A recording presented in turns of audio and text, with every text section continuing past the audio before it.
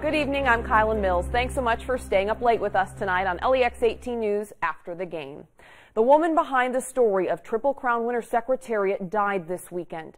Helen Chenery played a big role in expanding the sport of horse racing, and her friends credit her for inspiring women in particular. Carolina Buchek has more on Chenery's legacy in tonight's LEX 18 Big Story at 11. They're just horse fans. They just want a little recognition. Recognition is what she gave them, and the fans returned the favor. Just going like this was instinctive. Helen Chenery waved her hands like this often as she found great success in thoroughbred racing.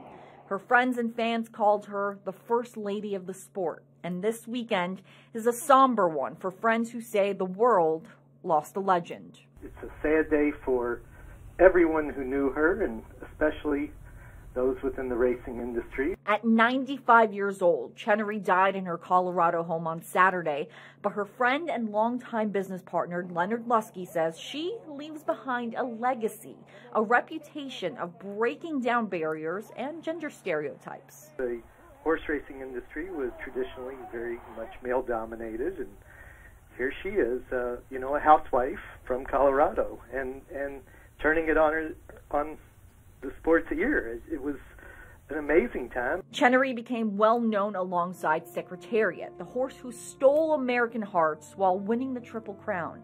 But the pair did more than just win. They inspired Americans during a tough time in history.